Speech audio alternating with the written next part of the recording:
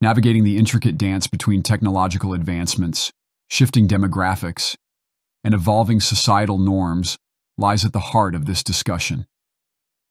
I could argue in the developed countries, the big winners are countries that have shrinking populations. Okay, that's something that most people never talked about. We always used to think shrinking population is a cause for negative growth.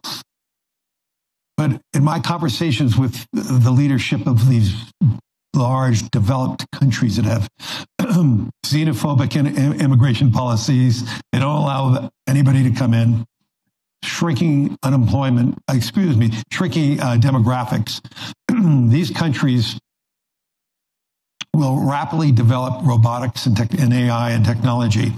And if the promise, I didn't say it's going to happen, but if the promise of all that transforms productivity, which most of us think it will, we'll be able to elevate the standard of living of countries and the standard of living of individuals, even with shrinking populations.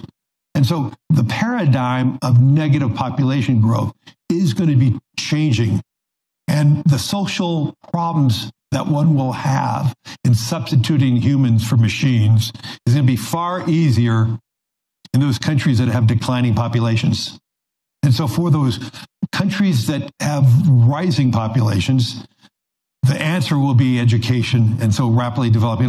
For those countries that do not have a foundation of rule of law or education, they're going to be left. That's where the divide's going to get more and more extreme. And unfortunately, embracing the potential advantages of automation and AI to bolster productivity and enhance the quality of life becomes apparent, especially in nations facing declining populations.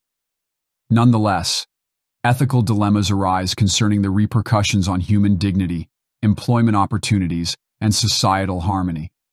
There's a reluctance to view population decline as beneficial, advocating instead for policies that prioritize human well-being and societal cohesion, leaning towards ideologies like socialism and communism over mere economic gains.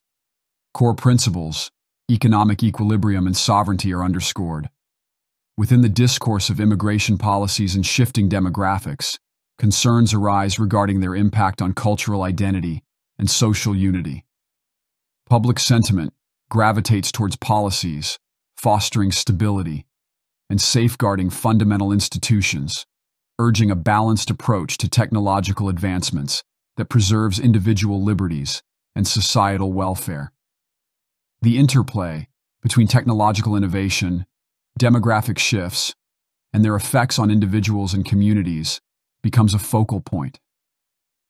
Furthermore, the psychological dimensions of inequality and the imperative for inclusive policies, fostering resilience and human flourishing amidst rapid technological progress, demand careful consideration.